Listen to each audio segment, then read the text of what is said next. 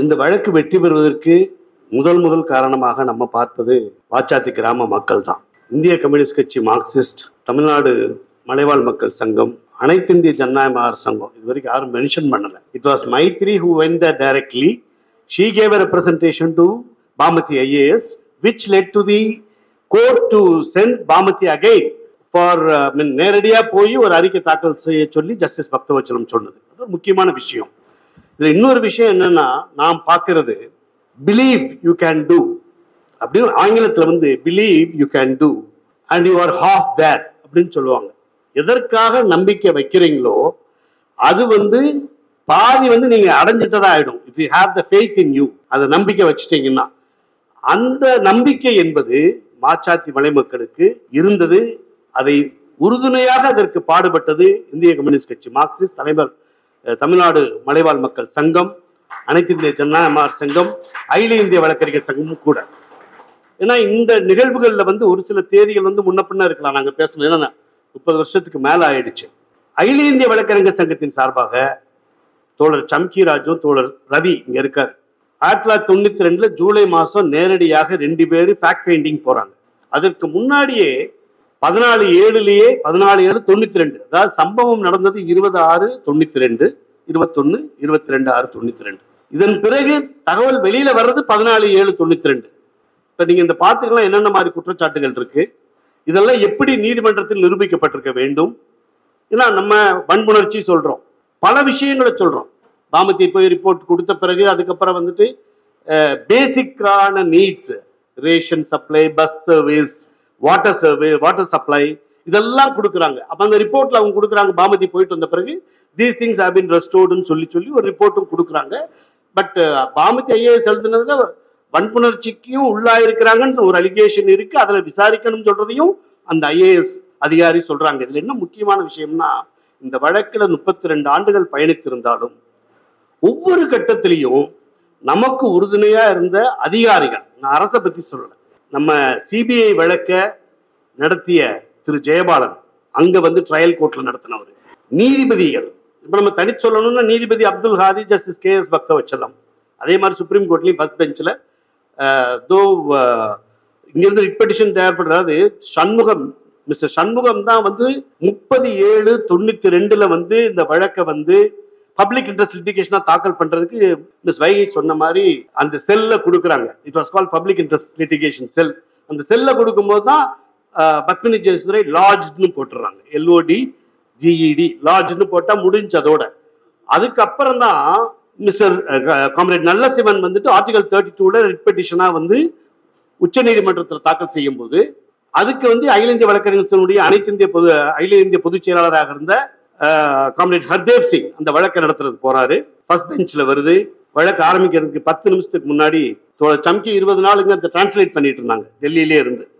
அவங்களை கூப்பிட்டு you know the facts better, you argue த கேஸ்ன்னு சொல்லிட்டாரு 10 நிமிஷத்துக்கு முன்னாடி. So சம்கி argued the case before supreme court and judges அந்த பேப்பர்ஸை பார்த்த உடனே சொன்னாங்க, we'll transfer the case to Chennai, we'll give you permission to amend the writ petition, let the case be disposed of as early as possible. This was the order passed by the Supreme Court. அதுக்கப்புறம் 92ல வந்து தாக்கல் செய்த வழக்கு தான் 14949 of 1992 and Mr. Comrade Nallasivan was the petitioner in the case. அவர் தாக்கல் செய்த வழக்குல 1995ல தான் வந்துட்டு FIR என்பது தாக்கல் செய்யப்படுகிறது. தயவு செய்து புரிஞ்சுக்கோங்க, ஸ்டேட் நம்ம கொடுக்கிற கம்ப்ளைண்ட், நம்ம மக்கள் கொடுத்த கம்ப்ளைண்ட்டுக்கு FIR இதுவரைக்கும் தாக்கல் செய்யவில்லை. 95ல் உயர் நீதிமன்றம் CBI என்கொயரி ஆர்டர் பண்ண பிறகுதான் CBI files an FIR and you know after 3 years they named the accused. இவங்க தான் அந்த தண்டனையை பண்ணாங்கன்னு சொல்லி. வாச்சாத்திக்கு வந்து நாங்க வழக்கறிஞர் நாங்க எல்லாருமே சென்றிருக்கிறோம். ரவியும் இப்ப இருக்கிற ரவி வந்திருக்காரு. மற்ற டெஃபினட்டா மலைவாழ் மக்கள் சங்கத்தினுடைய வேலை தோழர் டெல்லி பாபு, தோழர் சண்முகம், அங்கிருந்து அண்ணாமலை, பாஷா ஜான், அனைத்து இந்திய ஜனநாயக சங்கத்தினுடைய தோழர் பாப்பா உமானா, தோழர் மைத்திலி, இவங்களுடைய வேலைகளெல்லாம் நம்ம குறைச்சு மதிப்பிட முடியாது. அவங்க இல்லைன்னா நாங்க இந்த வழக்கை நாங்க நடத்திருக்க முடியாது. ஒவ்வொரு கட்டத்திலையும் அந்த தோழர்கள், ஏன்னா நம்மளுக்கே கூட ஒரு சலிப்பு ஏற்படும். எத்தனை ரிட் பெட்டிஷனை போடுறது?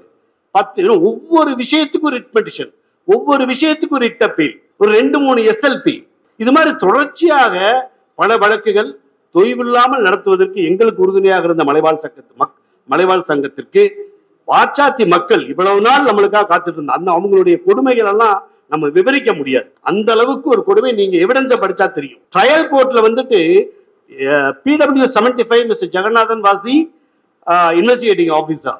His evidence went on for 6 years. நினைச்சு பார்க்க முடியாது. So the evidence was completed only in 2006. It started in 2000. His evidence was started in 2000. Maithili Sivaraman was a witness. Shanmugam was a witness. 2 district judges were witnesses. And one very fair woman police was in the jail. Lalita Boy. அவங்கள்ட்ட அந்த மக்கள் சொல்றாங்க முதல் முறையாக ஜெயில போயிருக்கும் போது எங்களை இந்த மாதிரி நிலைமைக்கு உள்ளாக்குனாங்கன்னு சொல்லி. லலிதா பாய் வாஸ் a witness. நேர்மையா இருந்தாங்க அவங்க. இன்னொரு காவலர், ஒரு பெண் காவலர் சாட்சி சொல்லும் போது நாங்க இருக்கும் போது தான் அந்த ஆலமரத்துல இருந்து ஒரு 18 பெண்களை லாரியில கூப்பிட்டு போறாங்க. ஒரு 2 மணி நேரம் கழிச்சு கொண்டு வந்து இறக்கி விட்டாங்க. அவங்க அலங்கோலமா வந்து சேர்ந்தாங்க அப்படின்னு சொல்ற விஷயம் இன்னொரு பெண் காவலர் சொல்றாங்க. சோ இந்த சாட்சிகள் சொல்ற விஷயத்திலையும் நம்மளுக்கு வந்து சாதகமாக நல்ல மனிதர்கள் இருந்தார்கள். நீதித்துறையில் மட்டுமல்ல, கூட இணைஞ்சு வேலை பார்த்தது வாச்சாத்தி மக்கள் எல்லாரும் நம்மளுக்கு நல்ல முறையில வந்து உதவி பண்ணாங்கன்னு சொல்ற விஷயம். ஒரே ஒரு விஷயத்தோட சண்முகம் அந்த மக்கள்கிட்ட கேட்டது, வாச்சாத்தி மக்கள் கொடுமையை வந்து நம்ம வந்து பேசுறதுன்னா பேசிக்கிட்டே இருக்கலாம். நாங்களும் வந்து ஒரு 10 கூட்டமாவது 2011 இருந்து பேசியிருப்போம் அந்த தீர்ப்பு அந்த சமயத்துல இருந்து.